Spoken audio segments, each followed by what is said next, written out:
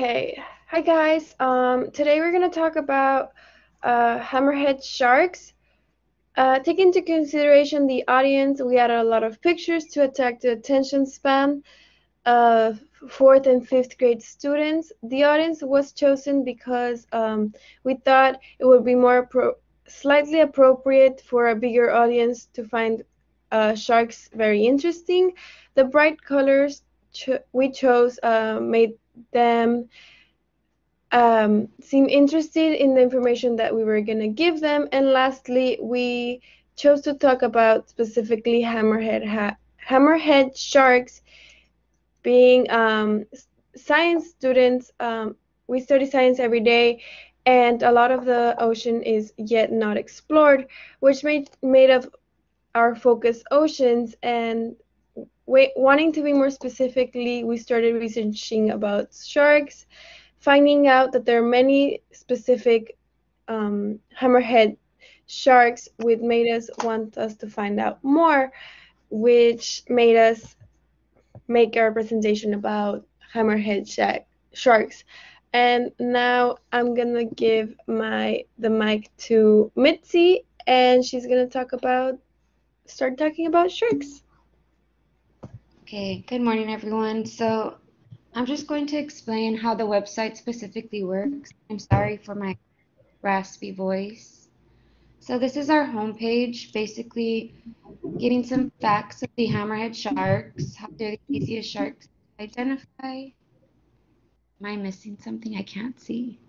Nope, you're doing fine. Someone was having computer audio problems, but everyone else is fine. Okay.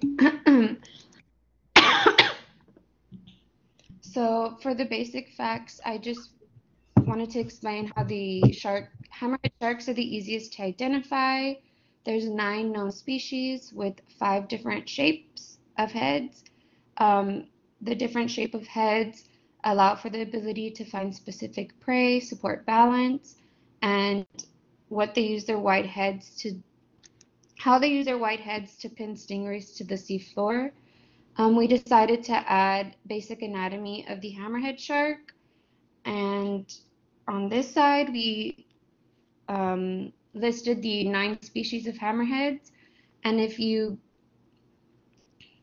click on the shark icon, it will take you to a specific shark, giving you some more information on it, some distinguishing characteristics, picture of them, and the shape of their head. This icon will take you back to the home page. Each page is a little different. The ones that we could find more information on are similar, with the distinguished characteristics, some facts, a picture, and their shape of their head. For the sharks that we couldn't find much detail on, we did decide to add YouTube videos going into more details of how they look. And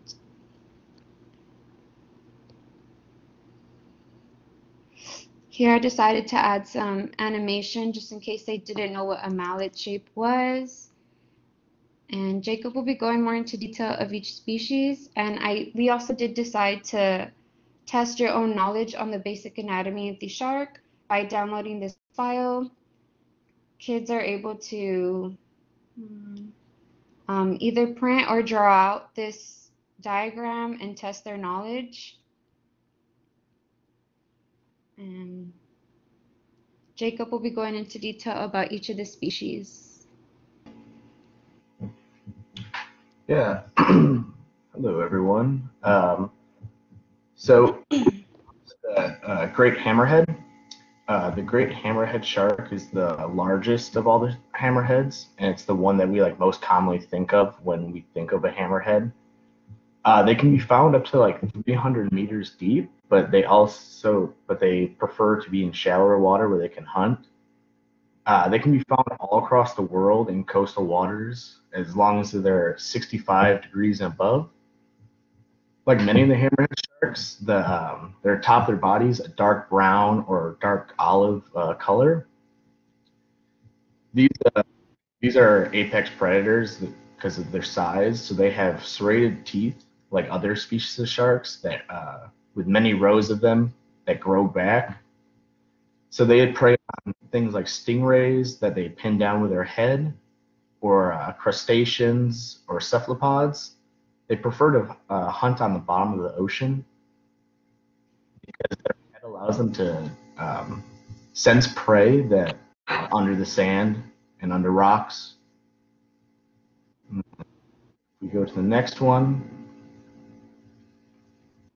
You just go back to the home page, and then you can keep interacting with the website. So then next we have a scalloped hammerhead, which is very similar to the great hammerhead, except for its head shape is slightly less flat, with its eyes located completely on the side of the head, and then it has a big indentation where its nose would be. Again, they use their scallop-shaped head to detect hidden prey, and they swim with the greater hammerheads in shallower waters, and then move offshore actually at night to hunt. Again, their brownish gray body and brownish gray or olive dark skin is how they're identified. Go back to the home page. We have the smooth hammerhead, which is, you can see on the left, has a very flat head, longer head, with again the eyes located on the sides. This is the second largest of the hammerhead species, and it's really easy to identify because it's missing a mid-dorsal ridge. So unlike the other two that we talked about, this one does not have a mid-dorsal ridge, but it has very similar colors with the dark olive and the white underside. And then if we go back, next one's the winghead. The winghead is actually one of the oldest of the hammerheads, I believe. Its head's much longer, being almost half the size of its body length. It has long nostrils to help better identify. This is a much smaller of the hammerheads, so it needs to feed on. It doesn't feed on stingrays like the other ones does. It has to find crabs and stuff like that hide under the sand. If we go back to the home page,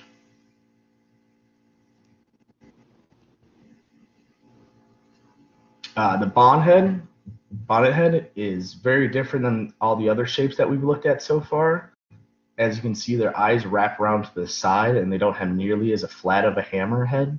That's why they're bonnet heads. Their eyes are located on the side for increased vision, giving almost a binocular type vision to see longer distances. And when they're actually swimming, their heads roll from side to side for greater visibility in the water. And then they have much smaller teeth than the other hammerheads to break through crustaceans' shells. And then the next one is the scalloped bonnet head. This one is one of the rarer species and one of the more newly identified ones. It's very similar to the next one we're going to talk about, the scoop head shark. But this shark, its head's actually wider than the scoop head, and these ones live inshores at depths of 100 meters or less. And then next we have that scoop head that I was just speaking about. Again, this is another smaller species of hammerheads. On the left, we show the bonnet head on the bottom, and then above that is the scoop head, so you can see how similar they actually are to each other. These sharks have very short snouts, but again, like most hammerhead species, they share that same gray-brownish color on top and the white under. And then next we have the small eye hammerhead, which is very different from all the other species because of the brackish water it lives in. So Obviously, it's the small eye hammerhead because it has very small eyes to be able to see in dark water. And they have a deep indentation in their head. And then the thing that sticks out a lot with them is they're a bright gold color in the water. So unlike the grayish color that all the other ones are, this one's actually bright gold. And then lastly, we have a really cool one, the Carolina hammerhead. This hammerhead was actually just founded in 2013 off the South Carolina coast. They actually believed it to be just another scallop hammerhead until just recently. And if you click on the view more button, it actually takes you to a video about on YouTube.